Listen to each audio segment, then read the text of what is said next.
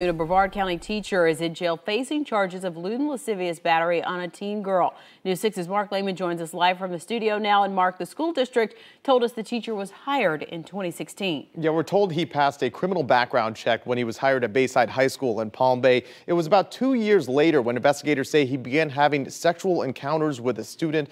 That student then coming forward a couple weeks ago.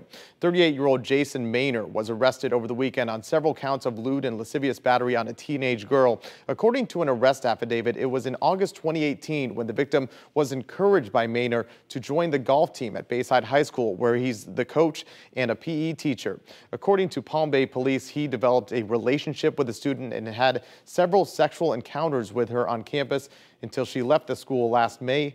Investigators say he continued to text and call the girl until she told her father, who called police.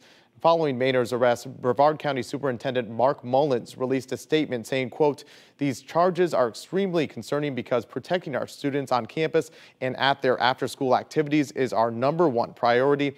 I thank Palm Bay Police for quickly investigating the allegations and for their ongoing presence in our schools." Now, when it comes to Maynor's history as a teacher, right now we're working to obtain his personnel file. This afternoon, he remains in the Brevard County Jail on $355,000 bond. Bridget? Mark, thanks.